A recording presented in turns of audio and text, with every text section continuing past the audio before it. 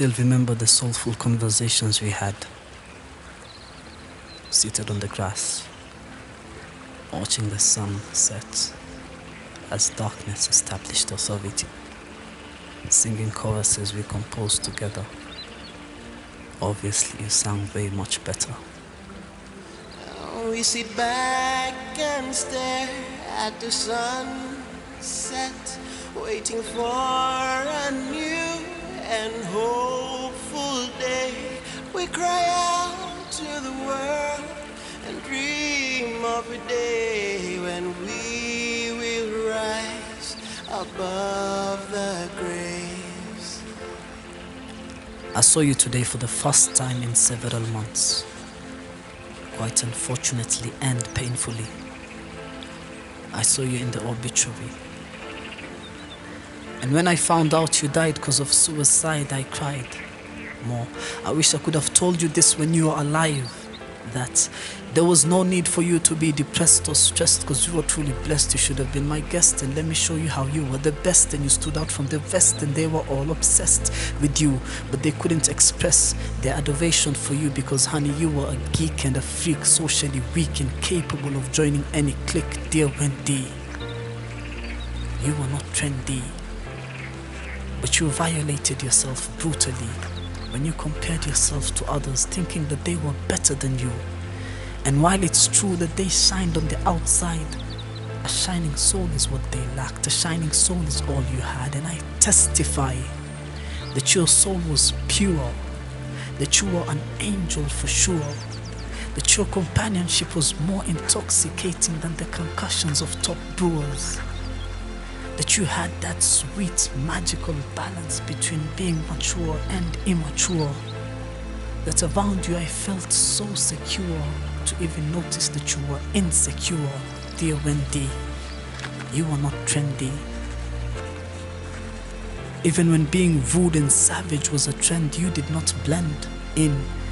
I remember when you said, I am not a savage, my soul is a package I try to salvage from further damage, and though it's a challenge I try to manage. My soul is not dead, the devil can't scavenge, my soul is not dead. I hear the universe's language. Those were your words, Wendy. Then how come you were reduced to being seduced by the noose to die at the peak of your youth? Because truth be told, I cannot be consoled. My tears I cannot withhold. Your memory I uphold, but with each memory the pain is twofold. Your legacy is untold, but to me your existence was worth more than all of earth's gold combined. Your existence was poetic. Your personality was magnetic. Your physicality was aesthetic. Your lifestyle was ascetic. And everyone saw you to be eccentric. Except me, I saw you for what you were. Authentic. Dear Wendy, you were just 20. But of this wretched life you'd seen plenty. As though your soul aged 90. But your face, so young, so vibrant, so lovely. Your eyes, so deep, so awake, so lively. Your persona so true, so real, so merry. Damn it, I saw you as a visionary. So with all your wisdom, please tell me, why'd you pick your home to be the cemetery? Was life so scary that you needed such an extreme sanctuary? Or was life so boring and lonely and ordinary that death became so necessary?